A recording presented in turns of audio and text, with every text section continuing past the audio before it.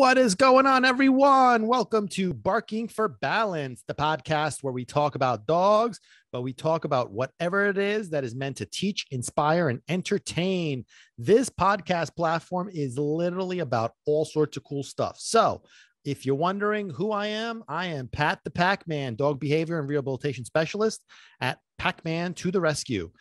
What we do is we train people, not dogs. That's the important thing, guys. Train people, not dogs. And if you have heard this podcast before, if you know me, then you know that that's what we do. And if you have not listened to this podcast before, then make sure you subscribe. Guys, come on. What have you been waiting for? What are you waiting for? Ma che fa? Aspetta, Adriano. Yes, I do speak Sicilian as well because I used to live in Sicily for 7 years from the age of 10 to 17. So I love speaking Sicilian. We're going to be talking Sicilian quite a bit around here. You're going to learn some phrases, some words. But again, getting back to why haven't you subscribed to the podcast yet? What are you waiting for? What do you want, a gift? Come on now. Make sure you subscribe. The podcast is on Google Podcasts, Apple Podcasts, Spotify, Amazon, and on YouTube if you want to see the good-looking face that I have right here upon my head. Anyway, listen, I told you right off the bat, I always say it right off the bat, the podcast that is meant to teach, inspire, and entertain. And I say that for a reason because by golly geez, that's what we do here. That's what we do. There may be some curse words in Italian and in English and in Sicilian. If you have sensitive ears, you're going to have a problem with that. But this is the podcast. So come on, guys. Don't waste any more time. Subscribe. I'll repeat it later. Subscribe. Listen to the podcast.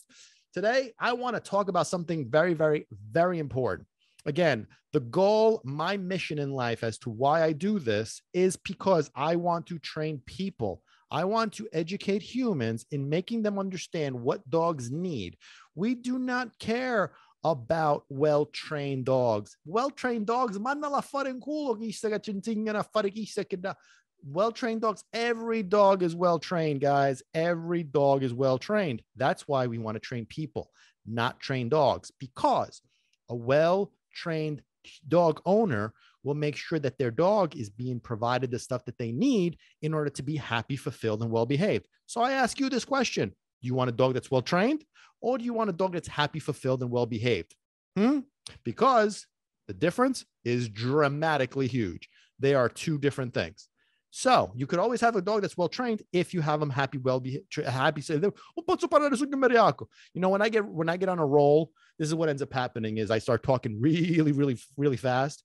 And I get really, really like excited because I love this stuff. This stuff is like, this is my purpose in life. You know what I'm saying? Is to educate people about dogs so we could save the dog world, make them happy, fulfilled, and well-behaved. Because again, like I was saying before, I was trying to say, before I got all mumbled up, what I was trying to tell you was a dog that is happy, fulfilled, and well-behaved is automatically well-trained. Bottom line. If you want to know more about that, what the hell that means, let me know. And I will be glad to share those thoughts with you. So on that purpose of educating dog owners and providing dog owners the knowledge, the proper knowledge necessary to achieve that goal, I'm going to try to slow down for you guys. Because like I said, I get really excited. I'm passionate about this stuff. And so I get really, really excited. I start talking really fast. And that leads me into the two topics that I really want to get involved with today. I really want to talk about today. And the big topic here is excitement is the root of all evil. My clients hear this all the time. Excitement is the root of all evil. I have un sacco now. I have a bunch of different sayings and slogans and mantras and all sorts of stuff. But this one's an important one, guys. Excitement is the root of all evil.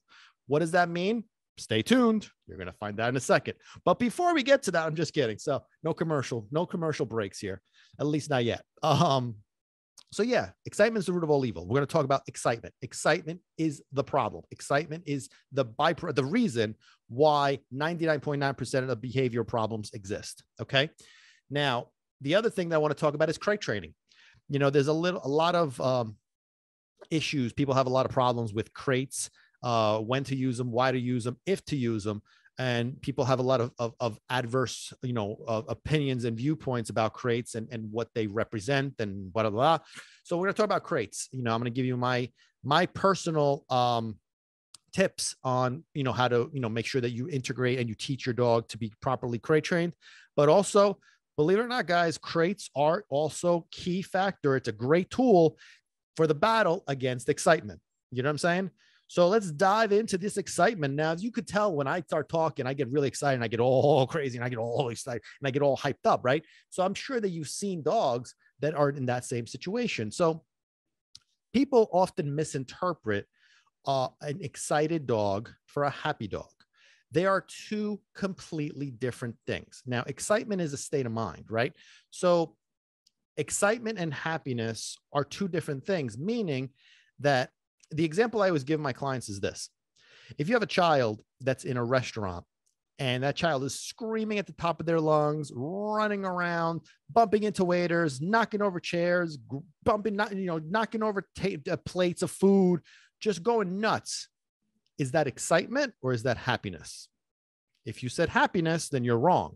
If you said excitement, you are correct. Ding, ding. Now, is that acceptable or is that not acceptable? If you said that's exact, okay. If you said that behavior is acceptable, well, then we got all sorts of other shitty problems. We have all sorts of other issues to deal with. So that behavior is unacceptable. You know what I'm saying? That behavior is unacceptable and it stems from excitement. That child is excited and therefore they're finding an outlet, a way to release that excitement. So when I say that excitement is the root of all evil, I mean that excitement is the root of all evil. All problems stem from excitement, including, you ready for this one? Aggression. Yes, an aggressive dog, a dog that bites, a lot of times can be from excitement. A lot of dog aggression issues, like pure or like real aggression issues, they stem from excitement. You don't want to believe it? There's people that don't want to believe it. It's all about fear. It's about genetics. Believe what you want. The fact of the matter is that the state of mind of the dog is what causes the behavior. The outcome of that is the cause from the state of mind. It's really the reality of the fact. So if we address the state of mind that the dog is in, whatever it is, in this case, we're talking about excitement. If we address the state of mind that the dog is in, what ends up happening is we cure, yes, you heard me, cure a boatload, una bella insalatera quina of bad behaviors that you're trying to get rid of. So dog training tactics. And as you've listened to this podcast before, you know how I feel about that dog training crap. So dog training techniques address the outcome. Basically, for example, we'll use a couple of different things. Jumping, dog jumps on a person when you first walk into the house. Okay. So when the dog jumps on the person, a dog trainer who's applying dog training techniques will use treats, a lot of words, okay, a lot of commands, and it'll be looking like with the treat in their hand, sit, sit, sit. Oh, you're such a good boy. Oh, you're such a, yeah. Oh, good, good. Now the objective that these individuals, these people, and these people, I'm telling you, this is how it ends up going. So we're going to have a podcast dedicated exclusively to this because I really have to get it done. I just have to get myself in the right mindset because I'm going to be going off on this whole shit. But anyway, so the purpose, what the objective that these people have is to not let the dog jump. Now, here's the problem. At what point do we address the reason why the dog was jumping? Okay. So what is the reason why the dog is jumping? And I mean, there's other additional factors to it, dominance, lack of, manners, whatever you want to call it. But the main culprit is, if you said excitement, you guessed it. If you said something else, then you got to pay attention. You know what I'm saying? Attenzione, rapito l'occhio. That's really the reality of it. So a dog that jumps the jumping is not the problem.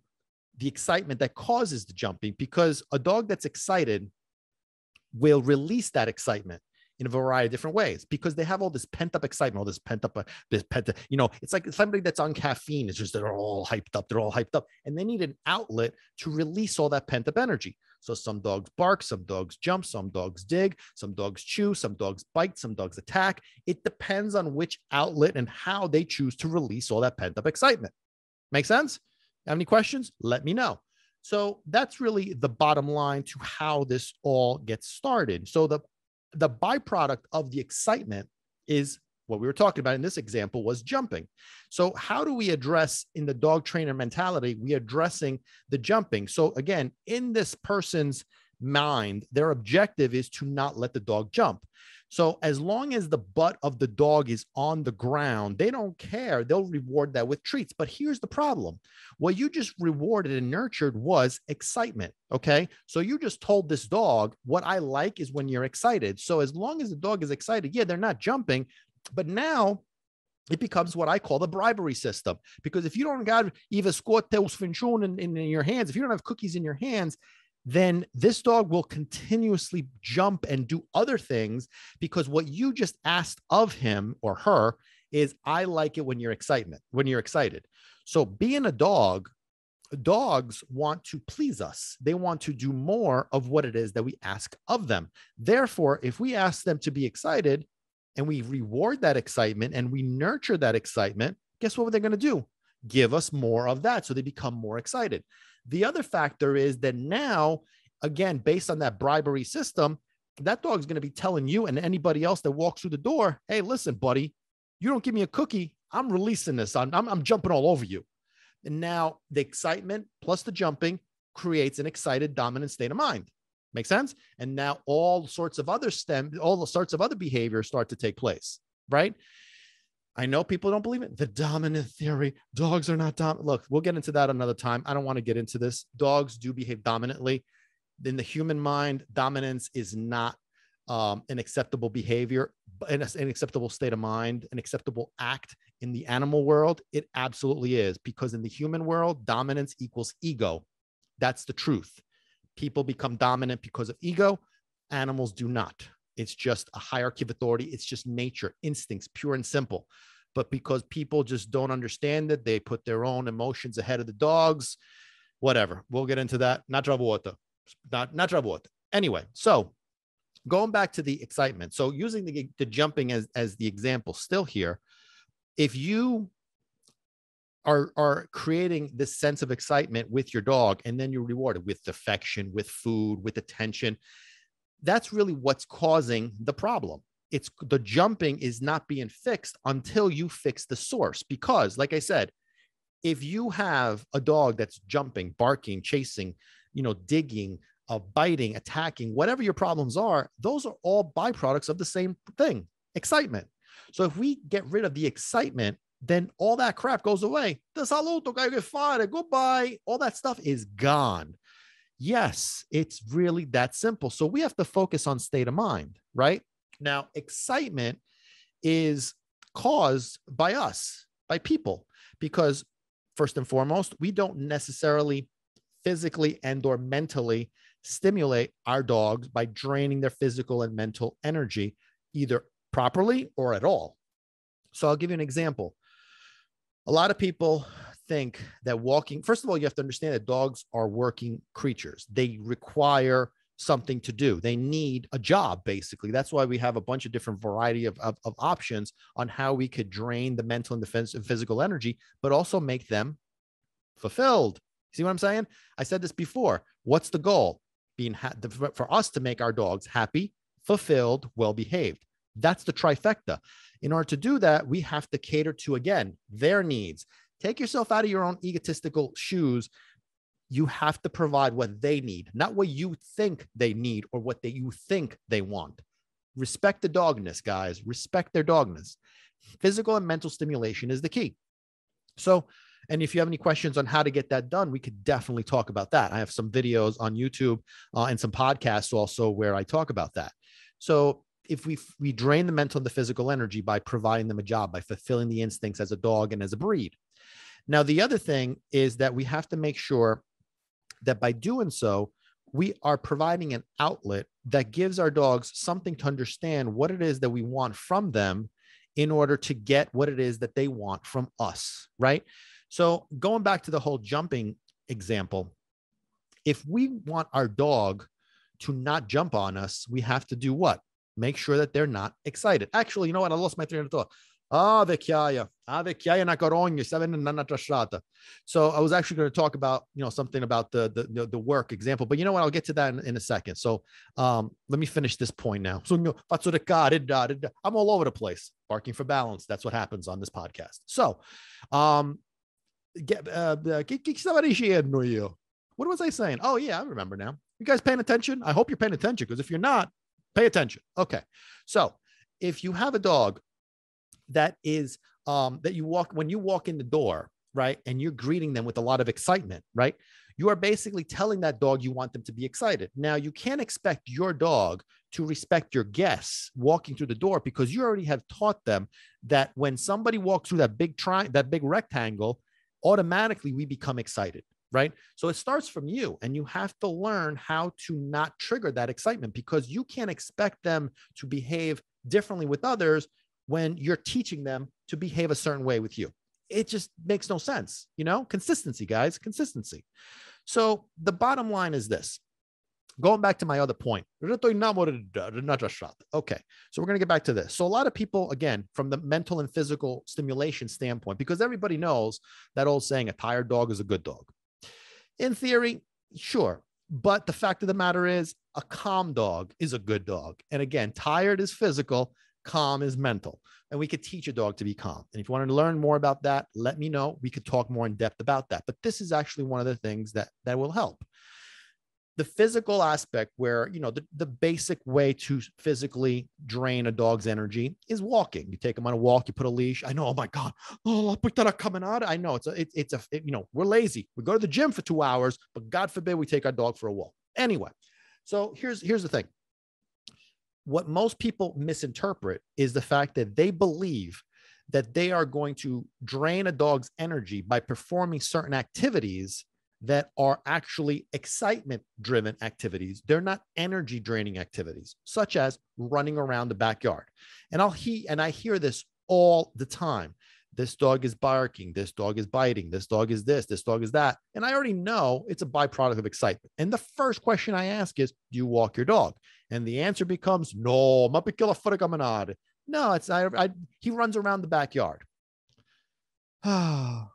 Running around the backyard. I talk about this on one of my YouTube videos, guys. I talk about this on probably on numerous podcasts. You know what I'm saying? Running around the backyard is playtime. It's an excitement-driven activity. That's why they're not draining that energy. They're not being fulfilled, because it's just crazy. They're just going to Chuck E. Cheese, running around, just going crazy. Oh my God, it's so much fun. This is so much fun. You know what I'm saying? Another thing is the walking. Now, can you take your dog out for a walk for an hour and come back and absolutely be not productive at all? Where I hear this again all the time, and I'm sure you guys tell me if you are experiencing that, or if you know somebody that experiences that, where you take your dog out on a long walk, a couple of hours even. I've heard people that go out, take their dog out for like a couple of hours walk. The dog comes back bouncing off the walls. I don't understand. This dog is so high energy. He's just bouncing off the walls. And of course, the first question I ask is, how is he walking? Does he zigzag? Is he chasing stuff? Is he looking for things? Is he nose to the ground the whole time? And they'll say, yeah. Okay. So that particular walk is physical, correct? So we are out there for an hour, 2 hours, whatever the case may be, is the physical act of walking. But here's the problem, guys. The act of walking is not helping, because the brain never went into a working mode. The brain doesn't go into an energy draining mode. The brain is in an excited mode. It's looking for stuff. It's picking up a scent. Oh my God, what is that? They see something. Oh my God, let me go after that. Oh, there's a squirrel. Let me chase after that. You see how that's all excitement? You see what I'm saying? So that walk is actually not draining any energy, not draining the excitement. It's increasing the energy. It's increasing the excitement. Does that make sense? Right? You see what I'm saying with this, right? You starting to get enlightened. I could see you guys. You guys are like, oh, that Packman guy. He's pretty smart. He's not bad looking either, but he's pretty smart. He knows his shit. Who's up? I hope you're saying that at least. And if you're not, say it. Okay. So if you're taking your dog on a walk and your dog is not productive, that walk is not productive. Your dog is not achieving the goals of what you're supposed to be doing, right? What you're supposed to be providing him. That walk, again, is meant for a purpose, which is to drain the mental and physical. Now, look, The walking has other purposes too, but the main one in this case is drain the mental and the physical energy. I'm trying not to like sway because I tend to do that. You guys have been listening to this. You know that all of a sudden I go into a tangent about something else. So I'm going to try to stay on track. I want to really focus on this. This is an important topic, guys, because again, excitement is the root of all evil. I'm going to make t-shirts on that. Don't be stealing my shit. You know what I'm saying? I want to trademark all my sayings. And if you guys know actually an attorney that does trademarks or how to get that stuff done, let me know. You could do that online or some shit. Just let me know because I want to trademark all my sayings and all my mantras and stuff before somebody steals them. Okay. So getting back to excitement. So now when you take your dog out for this long 1 hour walk, the way I always explain it is like this. Yes, you're out for an hour. Let's call it 2 hours. You're out for 2 hours. You're thinking, well, this dog's going to be coming home drained. The energy is going to be, he's going to be exhausted. Here's the thing. If the brain doesn't go into working mode, if you're not using that walk productively, if you don't drain it properly, then that's 2 hours that you just wasted. And I always equal this to this. If you go to the gym for 2 hours and you do an exercise and then you play with your phone for 10 minutes, and then you do another exercise and you're talking to so-and-so for 15 minutes. And then you do another exercise and you watch the TV for 10 minutes. Yes, you're at the gym for 2 hours, but you're not working for 2 hours. So make sense? That's the thing. That's the secret. So by understanding those principles, what ends up happening is that you realize how sometimes, if not always, when you use that time productively, you could shrink the amount because you put the brain and the body together, working in conjunction, draining massive energy, establishing directions, boundaries, and limits. And now you are fulfilling your dog's dogness. You're respecting your dog's dogness. You're providing your dog what they need. And then in turn, they'll provide you what you need. Now it's not a selfish relationship. Now it's not a one-sided relationship. This way they won't divorce you and run away. That's why I always say that's probably why dogs just take off and they're like going somewhere else because they're like, I had enough of this shit. I got to be gone with these people. You know what I mean? So I'm sure that's not the case, but but they're not being provided what they need. Listen, everybody loves their dogs. Well, let me phrase that. Most people love their dogs, but they love them the wrong way. I respect that, guys. Listen, don't believe that I feel, you can't love your dog. I love my dog. Socks and Pepper are my world. You know what I mean? But I also love them for a reason. And I love them just like most people love dogs for a reason. And that's because they're different than people. But unfortunately, we treat them in a different way and we treat them more like us, which means we are treating them like humans, which means that we are not respecting what they are. If anything, we try to make them more like human or see them more like human, where to be honest, we love dogs because of their qualities that they possess, all the qualities that they possess that are different than humans. So what baffles me all the time is that why is it that we try to make dogs like humans? And if anything, we should try to be more like dogs because let's face it, guys, humans suck. You know what I'm saying? If you don't agree with that, well, whatever. But that's how it works. So we should try to be more like dogs. This world would be a whole other world if we were more like dogs, for God's sakes. You know what I'm saying? I mean, me capite? Siete d'accordo, no? You agree? I would love to hear your input on that, guys. So again, people love their dogs. You know what I'm saying? I never have to teach people to love their dogs, how to reward them. Never have to do that. I never tell somebody you love your dog too much. Absolutely not. The more, the better. But I do teach people when to love their dogs, how to love their dogs. You know what I mean? Because love channeled in the wrong direction is a problem. A lot of times we become enablers to the behavior. Sometimes it's out of ignorance. Sometimes it's out of stupidity. Sometimes it's because we have the improper knowledge, So I never have to teach my clients to love their dogs. I mean, Jesus Christ. It's by the boatload, and I'm never going to tone it down. Listen, you're never going to tone my love for my babies, Socks and Pepper. Never, don't even try it. But I love them as what they are, and I respect them as what they are. You know what I mean?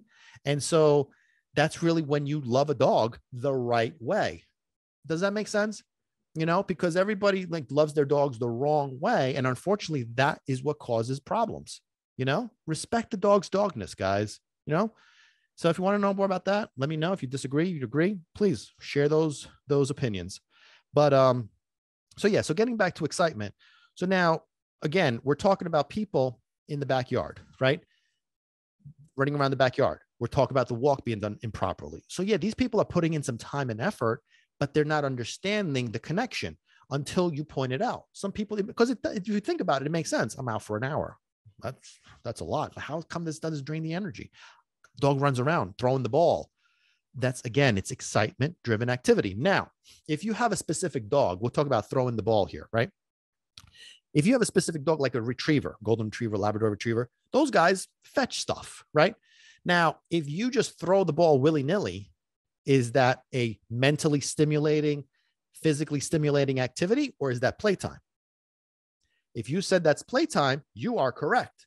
Now, if you want to make that activity, which in that particular breed is exactly what is necessary to make them fulfilled as a breed, then the one thing you have to add to that is simple. There's got to be rules. If you put rules in place for that particular activity, then all of a sudden, now you are fulfilling the dog, you are fulfilling the breed, and they're happy. You're giving them exactly what it is that they want. You know what I'm saying? So you can't just throw the ball around and expect, well, this is going to tire them out. No, because it's playtime. You know what I'm saying? So you got to understand the mentality of the dog. You got to understand the brain of a dog, you know? So excitement is what causes this. I'm sorry, excitement is the byproduct of this because we're increasing it, we're building it up, but with no outlet to release it. You know what I'm saying? So you also have a situation where dogs can become quote unquote aggressive. And again, if you experienced this before, or if you know somebody who's experiencing this, please share this. So you have a dog who is just not being exercised properly, not being walked, not being, fulfilled, running around the backyard, basically no rules, right? No direction, bounds and limits, just a free for all. And then tons of reward, food, affection, toys, treats, again, running around, playing, excitement-driven activities. So what ends up happening is because there's no productive outlet. Now, this is only one of the reasons why this happens. There's no productive outlet for this dog to release this pent-up excitement, this pent-up energy. What ends up happening is that the bits builds, and then it's an explosion, right? And a lot of time that explosion is perceived as aggression. Let's say you have another dog in the house and that dog, they get along with no problems. Everything is cool. And then all of a sudden, bam, this dog just attacks, rips this other dog apart, the whole bit. And then everything is calm. Months go by and then another attack. Months go by and then another attack. And what you're noticing is that every single time there's an attack or an explosion, as I call it, each one intensifies. Each one is at a greater intensity. Why is that? Simple, because what ends up happening is that explosion is necessary to basically empty out the tank. Right? And then it starts to build, explosion. And then the tank is empty. And then it builds. And that's really the pattern, right? But again, is that dog aggressive? Does that dog have genetics? Because that's what dog trainers will make you believe, right? They don't know shit about this stuff. I'm going to the tangent. They don't know shit about it. Non sanno niente. Sono cretine, mi sa ditta. They don't know nothing about, so they have to make excuses. You know, they can't say, well, I don't know about this stuff. No, they make excuses. It's genetic. It's because you didn't do this when they were, basically they'll make you feel as if you screwed up and there's no other option. That's basically what'll happen. This is the way it is. You have no other choice. Therefore, the dog gets returned or put down. Pisses me off. Okay, we don't want to talk about that. But again, you understand the point? Excitement is the root of all evil. Okay. A dog that's digging up the yard. Think about it. Jumping, barking. It's a way to release the excitement. If you have a dog that's constantly looking out the window, they're on alert. They're paying attention. They're not relaxing. So you're not making your dog mentally calm. So you're not teaching your dog to be calm. You're teaching your dog to be what? Excited, because they're on alert. They're looking. Oh, what the hell is that? Is that who's this person? Oh, let me bark at him. Let me scare. Oh, there's a dog. Let me scare. Oh, there's a squirrel. I want to chase after that squirrel. Constant excitement. You know what I'm saying? And then you wonder why there's a byproduct. Oh, the person comes in the door and they bite them. You know, they tear apart the furniture. They bark incessantly. That's the byproduct of excitement. Does this all make sense, guys? Am I making sense? Does this make sense? So simple. That's really the problem. So do not encourage excitement. Don't encourage it. because otherwise you're going to become an enabler and you're the one who's causing the problems that you're trying to get rid of. So we fix the root of the problem. We fix the problem. Okay. We fix the reason for the behavior, because all these fancy techniques to get rid of the jumping and the barking, it's really easy to do. You focus on the problem, and the problem in this case is excitement. You got it. Okay. So brings me to my point of the crate and why the crate is such a valuable tool as a puppy, even as an older dog. Now, my dogs, Socks and Pepper, they're in their crates and now at this stage of the game, only when I'm not home. And the only reason why I choose to put them in their crates, obviously there's other rationale. Now they're at a stage now because they're not going to have these kind of issues, which I'm going to get to in a second. But the main reason why I personally like them in their crates when I'm not home is purely for safety purposes, meaning God forbid there's a fire or whatever, you bust down the doors, grab the crates, you're out. All my animals are in enclosures. So you just have to grab their enclosures, take them out. And that's really what makes me, gives me peace of mind when I'm not home, that again, God forbid, Now the key to this obviously is the crate has to have a calming place, because I know a lot of people will say, well, my dog hates to be in the crate. Well, we're going to get to that in a second. But the reason why they hate being in the crate is because you just didn't do it right. You didn't associate it right, or you gave up too soon. Most of the time it's maybe a combination of the two, but the crate is a great tool because what I call it a calming box, because when they go in their crates, the purpose of them being in their crates is exclusively to be what? Calm. That's right. So again, going back to what I've been saying this whole time, if you haven't been paying attention, you got to pay attention. And also reminding you, if you haven't done it yet, come on, guys, what are you waiting for? Spotify, Apple Podcasts, Google, Amazon, and YouTube. Subscribe to the podcast. Don't miss out on Barking for Balance. You want to hear the Packman. I'm full of knowledge, full of funniness, full of great stuff. Okay, so I had to throw that in there. But the crate is a calming box. It's meant to keep the brain of a dog calm. So we're teaching them to be calm. Now, here's the thing. When you first start crate training, the reason why most of the time the dog associates a crate in a negative way, it's because you use it as punishment, right? The other reason why is because of the fact that you never anchor calmness with the crate, right? So here's just a couple of ideas, just a couple of tidbits that I use and I've used with my own clients, but especially with Socks and Pepper. And their crates, listen, their crates are phenomenal. They're like little New York City apartments for these guys. They got their little memory foam beds in there. They got blankets, so they like to snuggle in there. They create like little pillows. Socks creates like a little pillow out of it. He's like a person. He sleeps like on a pillow. Even on the bed, he just sleeps on a pillow. He likes his head propped up. Pepper likes to dig in. She's part dachshund, so she likes to dig herself under the blanket and stuff. So they got blankets in there, memory foam beds. Those mattresses are hardcore awesome. So I should go. I should go sleep in there sometimes. Anyway, so the crates, they have a positive association with their crates. And again, I only use them now when I'm not home, when nobody's home. But that I used to use them throughout the day. But if you want to know more about crate training, which we could talk to more extensively. Right now, I just want to explain how the crate associates with the getting rid of the excitement factor. So again, when you're introducing a dog to a crate, the most important thing that you have to do is not to, number one, use food. Don't use, again, the bribery system is not smart, because again, if you're bringing out treats and you're bringing out food, what state of mind are you triggering?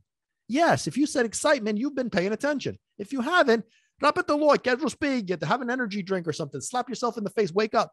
Yes, you're triggering excitement because food makes them excited. So you want to use the treat as a reward for going in the crate. And my point of it is you don't want to lure them in with a treat. Okay. You don't want to throw a treat in there and then dog runs in and you close the door. That's called a trap. Okay. So now you're bringing a dog in the crate with an excited mindset. What do you think is going to happen?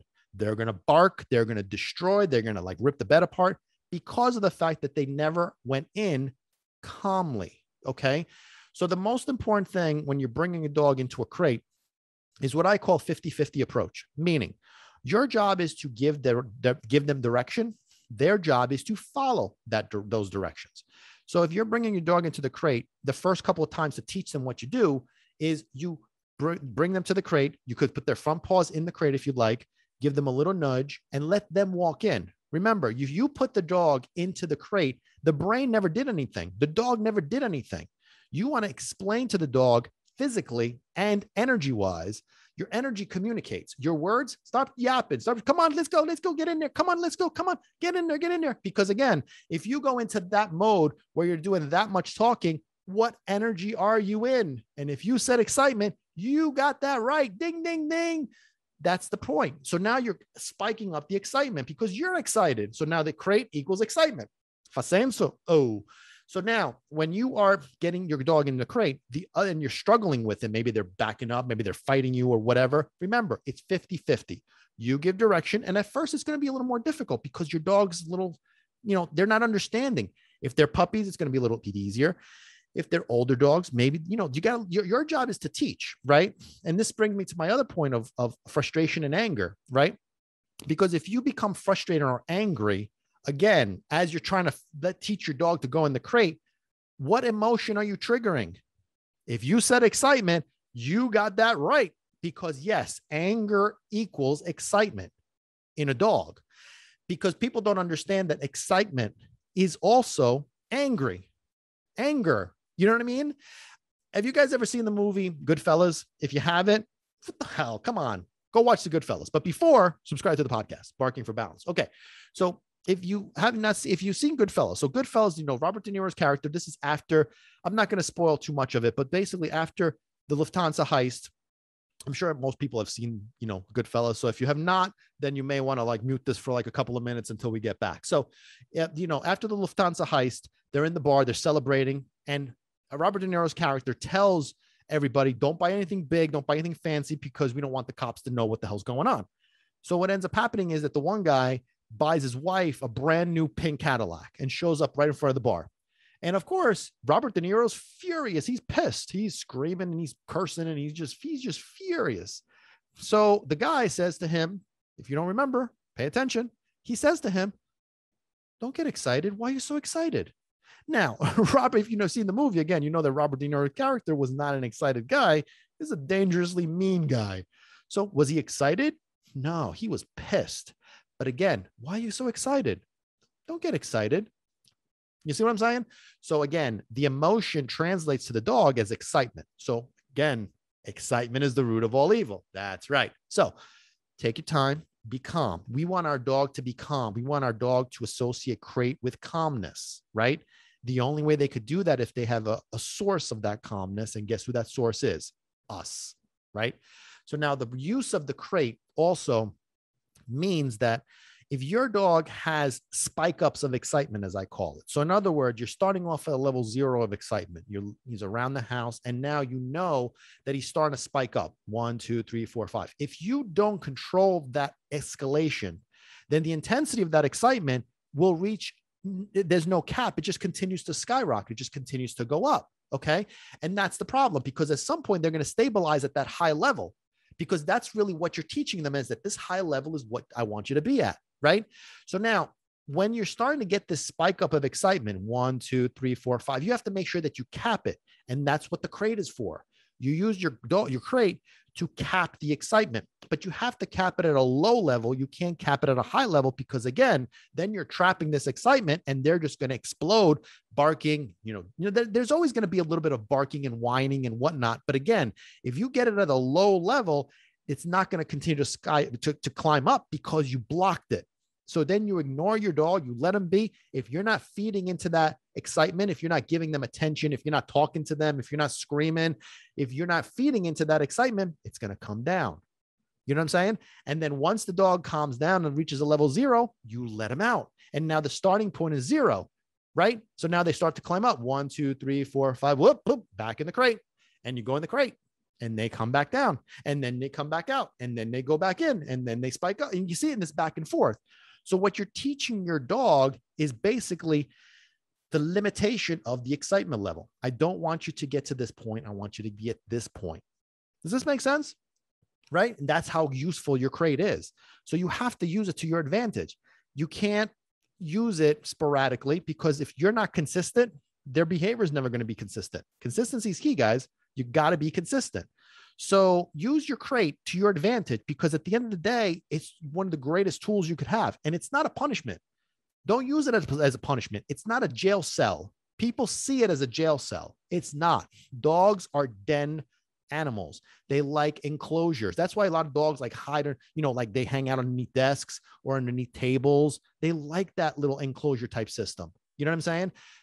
You want your dog to associate the crate with calmness, relaxation. This way, they'll just go in there and just hang out. You know what I mean? And in the beginning, while you're teaching, you're also stabilizing that excitement. The spike ups, bam, block, bring it back down. Come back out, bam, block, bring it back down. And now your dog is learning what you want from them and how you want them to be. Make sense? This is what makes sense, guys. Ascenso, me capito, me capito. Oh, I hope this was good. I mean, there's a lot more to crate training, and if you want to learn more, let me know. I'll probably do a little bit more of a podcast exclusive about crate training in more depth. But this is the concept behind the excitement. I wanted to relate the crate specifically to how to control excitement and how to teach, how to neutralize the excitement. Because at the end of the day, the main job is to teach our dogs to be calm. Okay. Triggering excitement, guys, is easy. You can make a dog excited in the blink of an eye, but how about making a dog calm? That's a lot harder, isn't it? And if you're starting to understand the concept of excitement is the root of all evil, then you may get why it's more important to make your dog calm, because at the end of the day, you can make them trigger that excitement. I always say excitement is like a light switch with a dimmer on it, right? You turn it on or off, you control the intensity. That's what excitement is. It's like a light switch with a dimmer on it. You gotta I trademark that line too. Okay. You turn it on or off, you control the intensity, because you don't want your dog to be at a level 10 when they're playing with like a smaller dog or a child, especially when you have a bigger dog, like a pit bull, like Socks. Tone that down. Does that make sense, guys? So I hope it does, because listen, this is really probably the most important thing that you can learn about dogs is that excitement is the root of all evil. It really is. It really is. And if you want to learn more about that, please let me know, because this is really the most important thing, or the top 3, we'll call it. You know what I'm saying? But this is an important topic, and this is big, guys. This is huge. Okay. So, so make sure you subscribe to the podcast. I'm not going to repeat where. You already know where. Make sure you subscribe to the podcast. If you have any questions, let me know. If you want to be a guest on the podcast, I'm Barking for Balance, a Barking for Balance guest. Please hit me up. Let me know. Be more than happy to have you guys on here. And any questions, you know where to find me. Hope you guys enjoy this episode of the Barking for Balance podcast, because I am Pat the Packman, and I sure enjoy talking to you guys and sharing my wealth of knowledge. So again, thank you for joining. Hope you guys enjoyed this. Packman, I'm out. Bye.